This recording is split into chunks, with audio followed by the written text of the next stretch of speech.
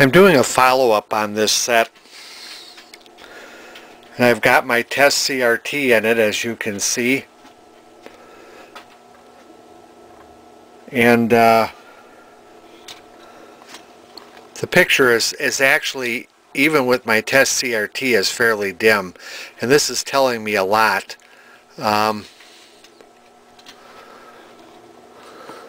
It's also blurry. I've got the focus coil is not around the tube. That's off. This tube, I should be able to get a fairly decent focus on it, but it's kind of blurry. But there's a real good reason for it, and Bob Anderson kind of nudged me into this, something I should have really done early on, and that's to see what kind of high voltage I'm getting, and I'm not getting very much high voltage at all. I'm getting about maybe, I would say maybe 400 volts, maybe even less. Or I'm sorry, 4,000 volts, not 400, 4,000. 4,000 volts, maybe a little bit less, and that's enough to maybe get the tube to light up. But it took this set a long time to warm up, even with this good tube in it. So there's a possibility that I could get more life out of the existing CRT, but there's quite a bit more wrong with this set than meets the eye. For one thing, if you remember from my last video, that I did rebuild the vertical circuit. The vertical circuit works really well. I get plenty of vertical height. I'm seeing retrace lines in it, but that's on an old set like this. I don't know if that'll blank out if I get the voltages right, and there are fixes for that. But nonetheless, you can also see that there's quite a S-curve to the lines in there. Let me change patterns once. Let me put the crosshatch on, and there you can see it real good. You can see, and it's also moving. It's not just stationary.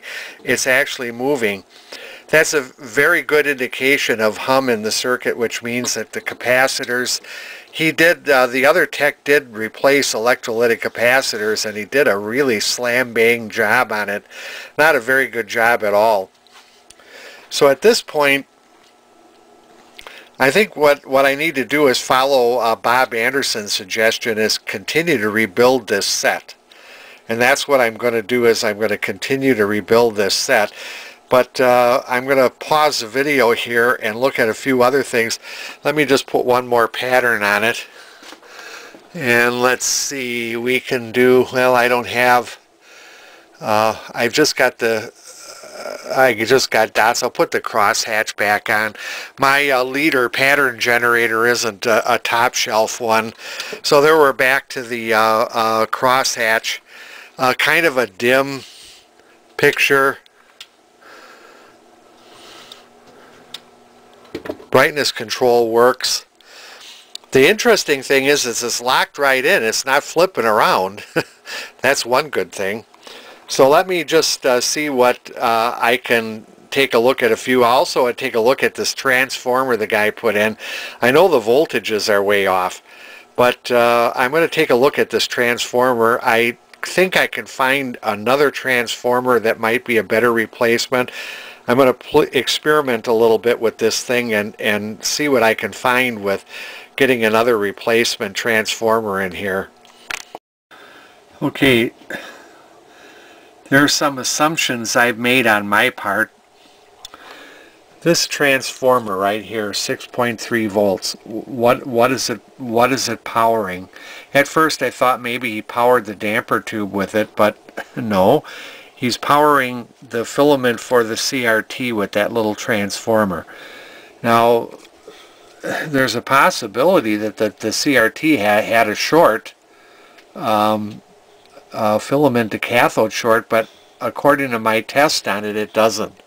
But this transformer right here, he's got going, this goes to the CRT socket, so that's the filament for the CRT. That's what this is for. Now here are the the AC, high voltage AC. I'm assuming it's probably 300 volts. I'm going to measure it. I'm going to unsolder it and actually power it and measure it, find out what it is. But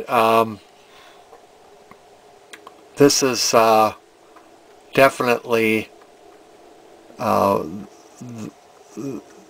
B plus supplies the voltage that makes the B plus. And here's the center tap, this striped wire right here. And then of course it doesn't go to chassis ground. It's correct in the schematic as it goes to the common, which all these insulated capacitors are to, because chassis and the common are two different things. This wire center tap does not get grounded to the chassis. Something that's very important to observe. Now here's an interesting mystery. Written on the chassis, he wrote 5 volts AC 2 damper. And here are these yellow leads. So this transformer apparently had a 5 volt output to it. And he uses this for the damper tube, and that's correct. And of course the horizontal, although high voltage is very low, the horizontal is actually working. You can see that I had a full width raster on it, just very low high voltage, which I'll have to look into.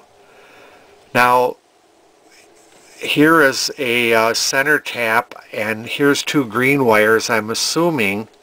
And here I go assuming again. But my assumption is, and I'll verify this, that this is the actual filament for all the filaments in the chassis, these 2 green wires. And like I say, I'm going to disconnect the red wires, and I'm going to disconnect these and just do some measuring. And I want to see if I can come up with a better way of doing this. I don't know if this transformer is really going to be usable or not. I would like to put a transformer in here that brings the set somewhat closer to original. But there's just so much work to be done in it to make this thing work right. I don't know. I'm almost at the point of saying maybe I better just put this thing back together, put it in the cabinet, and just let it sit for a while. He had all of these 500 volt, 22 microfarad electrolytics here. All of these here, and he's paralleled them, so apparently that's to make 47 or 50 mic capacitors. These are all paralleled up. And it's just a mess the way he did it. I mean, if you look at it, it's if you're going to replace these cans, which you should, they're probably no good. I would have, because they're under the chassis, I would have just drilled them out, put in terminal strips, and put capacitors in nice and neat. But and of course, if I work on this set any farther, that's what I intend to do. The other thing is how much more in the set is broken. Remember, I had to fix, let's see, I think it's this one right here. I had to fix this broken choke. This choke right here. I got to look around and see if anything else got messed up. And what's this? This wire coming down here to that resistor. What's that for? So I got to look at the schematic and see what that's all about. The canisters up here, I checked them. They seem to be okay. I didn't find any open ones. So the set's powered up and is working, but they should be replaced with the same kind of power resistors that Bob Anderson uses that fasten to the chassis, and I think I'll do that. But how much farther do I go with this thing? That's the question. I did all this work here, and this work is good. The vertical circuit's working just fine now. But how much farther do I go? That's the question.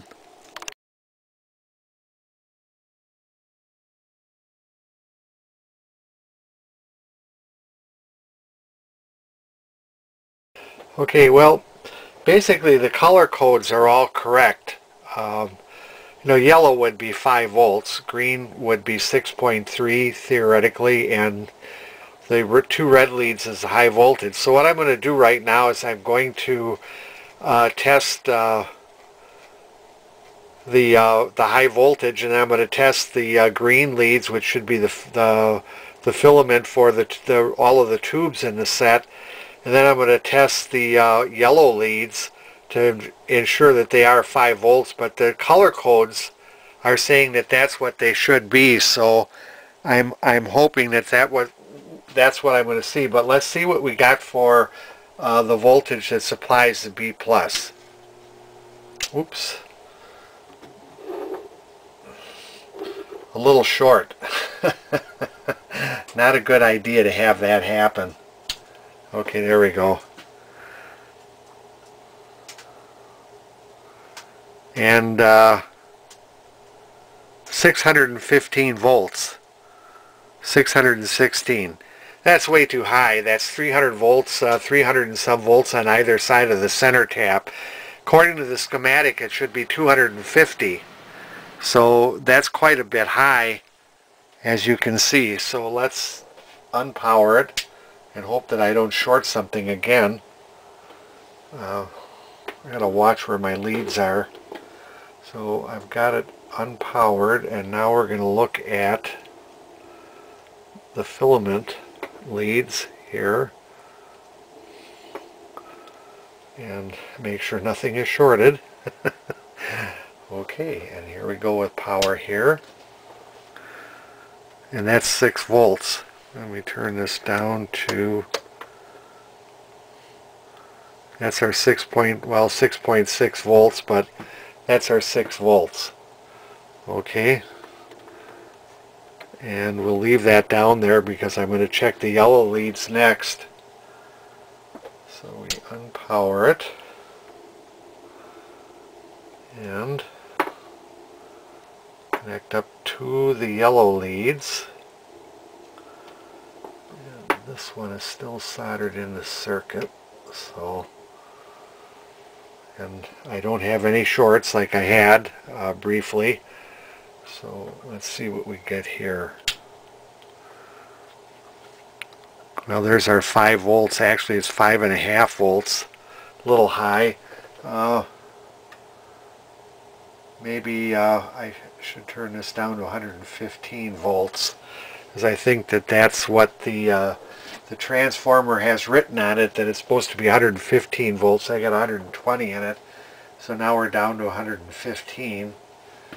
And we're closer, it's 5.3 volts. So anyway, so we do have our 5 volts. That's what he used for the damper tube. 6.3 here for all the tubes in the set. A whopping 600 and some volts for a B+, which is way high. And this 6.3 volt transformer that powers only the filament in the CRT. So that's where I'm at with trying to sort this thing out at this point.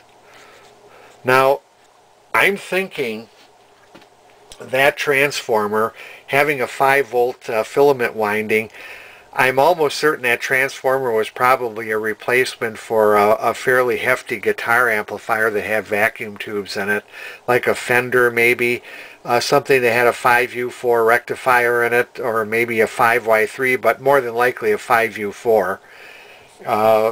That high voltage, this is not really, that transformer is not really a television, at least not a transformer for this television. So that's where I'm at with trying to figure out how much farther I'm going to go with this thing. I at least got to find a transformer that has the voltages a little closer to it, to the B+ voltage that it's supposed to run on, rather than that high voltage. Then I got to clean up this mess that's in here. So I don't know how much farther I'm going to go with this, but we'll see.